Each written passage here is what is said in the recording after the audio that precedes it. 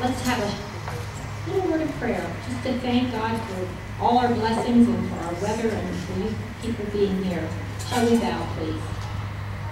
Our Heavenly Father, we thank you so much, God, Father, for being with us, for being with our nation. We pray that we would be strong enough, that you would give us the strength to do what we have to do, to keep our nation free and keep it strong. Help us, Lord, to stand with Israel, our ally and our friend. And I would just pray that you would strengthen the Jewish people and the nation of Israel. Thank you for the weather, for these folks that have come out, and we just praise you for all good things. In Jesus' name, amen. Amen. Thank you. Okay, now we're going to have, which one do you want to do first, Joe? The national anthem. Okay, and we have special singers. Do you want to do the Israeli one? All right, we're going to have a special singer. His name is Roy Benassar. Okay, and he's going to sing the Israeli national anthem. What a treat. Thank you, Roy. All right.